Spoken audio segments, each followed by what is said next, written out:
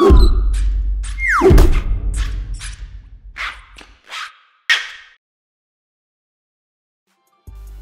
everyone, welcome to another Good eReader unboxing video. My name is Michael. This is Peter. Today we have the brand new Fire HD8. This is the first tablet that's going to have Amazon Alexa on it. But for this unboxing video, Alexa's not on this yet. Amazon said within a few weeks it'll be on it, but it's only for the US market. This is the tangerine color, so don't be surprised when we open it up. It is usually black by default unless you get another color. Here are some specs. You can pause the camera, the video at any time.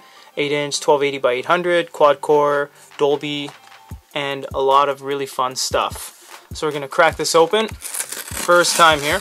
One thing I've always liked about a lot of Fire tablets is the Dolby. Yes. Really makes a difference. For its class, Amazon tablets traditionally have like the best sound. They do. So we'll pull all this out, and they've come in these little sacks now. It looks like a lunch bag. They're trying to really cut down on paper. So before it was just as big as the tablet, now it's like a little lunch sack. So we have the 5-watt wall adapter. This will go into your wall. USB will go into this side, and the USB cable itself. Full USB on one side, micro on the other side for charging and transferring data to and from your device. Do more with your Fire tablet. A little bit of information of what you can do. Oh, it's full color. Yeah. And Fire 8 information. They try to keep it as simplistic as possible, giving you black and white kind of outlined images. And for more information, you can go to their website. Plug this into this. This got is the it. power button. So they're really sporting orange recently, Amazon Fire tablets.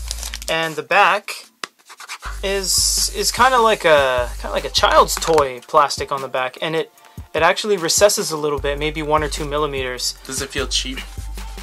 I'm not gonna lie, the front feels really good, but the back, it feels a little cheap, and you almost have this seam line down the side that looks like they glued it together and they didn't polish it. You have a embossed Amazon logo at the back, a camera, a slot for your SD card, so that's really nice to have, status indicator light, headphone jack, volume up and down, power, micro USB, and the twin speakers on the left side of the device, but if you're holding it landscape, it ends up being at the bottom. So let's power this on for the first time and show you guys what it has to offer. If you've never had a Fire tablet before, they sort of have changed the UI the last few generations. Right. They got rid of a carousel that used to be here. It's more of a standard Android experience, but there's a navigation bar. Books, video, games, apps, music, audiobooks. Amazon's really doing a lot of in-house stuff now. Of course they have their books, but then they have Amazon Video, their own underground games, so this is all really like just all in one device. You don't really have to go anywhere else to get your stuff. Yeah, everything's like through here, but I mean you can sideload your own apps. Yeah. You can install other app stores if you want to, but when you're buying a Fire tablet, you're sort of resigning yourself to likely exclusively dealing with Amazon. Pretty much. So this has been an unboxing and a first look at the new Fire HD8.